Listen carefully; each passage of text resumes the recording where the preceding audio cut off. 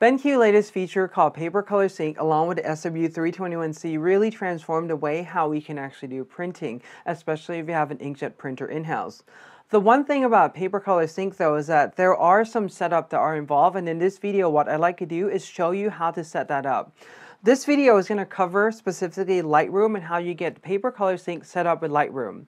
It's a lot easier to do than in Photoshop. However, if you use Photoshop, I will make another video showing how you get Paper Color Sync to work with Photoshop as well.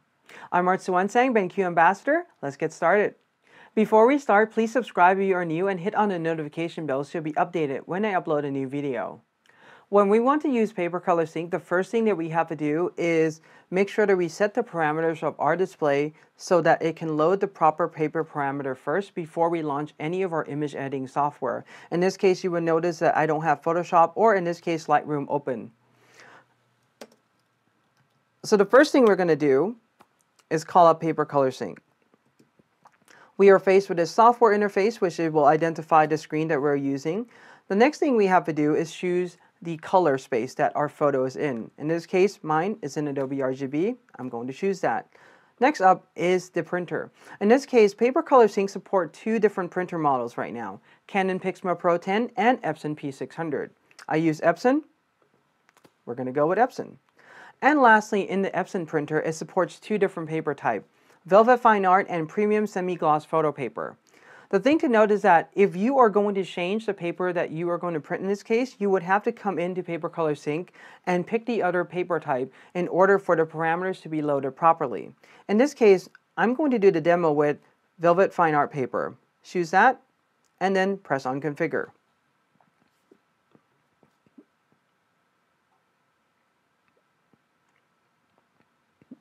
What Paper Color Sync software is doing right now is that it's loading the parameters for that specific paper and printer combination into the display. You will see in a moment here that the white point of the display is going to change from D65, my calibration mode, to D50, as you see here. Press Done and you're finished. If you want to come in again and change the paper type, you can simply come in here, change the paper type, and press on Configure. I'm going to go ahead and skip this. Now that you have actually configured Paper Color Sync, you can go in and launch Lightroom. Once Lightroom is launched, we are going to use Lightroom Print module. When in Print module, the first thing that we want to do is make sure that we specify the printer we are going to use. In this case, I'm going to come down here towards the bottom left of the screen and click on Page Setup. In Page Setup, I am going to choose the Epson printer that I have selected before. In this case, I'm using the P800 series. It uses the same inkjet as the P600. However, it can print a wider print format, so I'm going to choose this one for this case. Then, I'm going to choose the paper format right now. In this case, I'm choosing Super B because I'm going to print 13 by 19. If you have another paper size, you can go ahead and specify it here too. But the one main thing you want to do is make sure that you select the proper printer. Press OK, and you're fairly set. The next thing that we are going to do now is jump over to the other side of the screen towards the very bottom, and we are going to look for the Print Job panel. In the Print Job panel, this will give us details that we need to know about our print and what we are doing with it.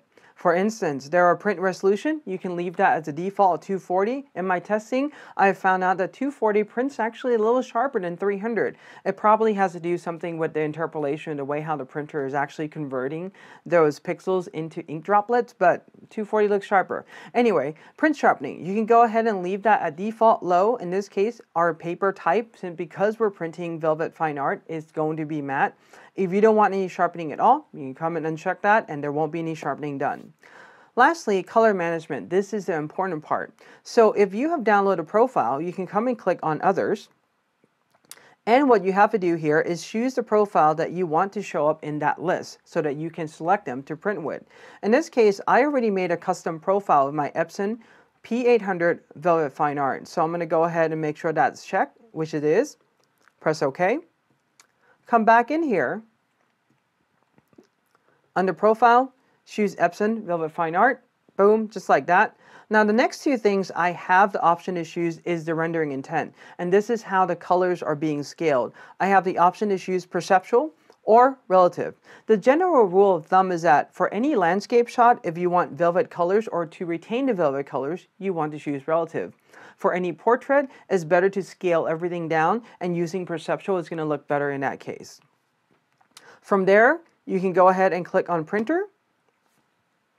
This is going to pull up the print dialog, and within the print dialog, what you want to make sure happens under print settings is that the print mode, in this case, and the color mode is turned off.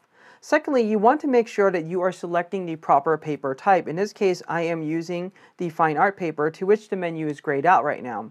That's perfectly fine. Part of the reason why is because velvet fine art cannot be used from a sheet feeder. It has to be a front feed. So that means you have to come in here and change the paper source to front fine art paper, and velvet fine art's now available. Is selecting the ink matte black automatically, and from this point I can click on print and the print will come out from the printer. I can then use a D50 light bulb, or a D50 light source in this case, to compare the print to my display. And this is how you set up paper color sync to do a hardware color proofing on the display to compare it to an Epson printout. A few more things I like to mention here is, I'm going to go ahead and cancel this. If you go into the develop module, what you can also do on top of print proofing in paper color sync mode is to do a soft proofing. So you can go ahead and click on soft proofing at the toolbar at the bottom there. At the very top right under the histogram, you can choose the profile of the paper. In this case, I'm using Epson P800 Velvet Fine Art. And right now, what you can then choose is a different rendering intent. You will see that the picture looks slightly different. What you can also do is simulate ink and paper. When you do that, the print will look a little bit dull, but what it's doing is that it's loading all the parameters of the paper in so that it will simulate that on the screen. And again, like I said, there's different rendering intent that you can choose.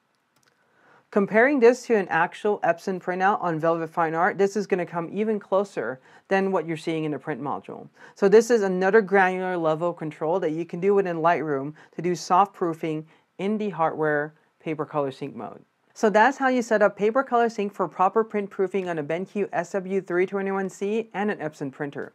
In this case, if you have a Canon, the same method will work as well. Just make sure to use a Canon printer when you're actually setting up paper color sync.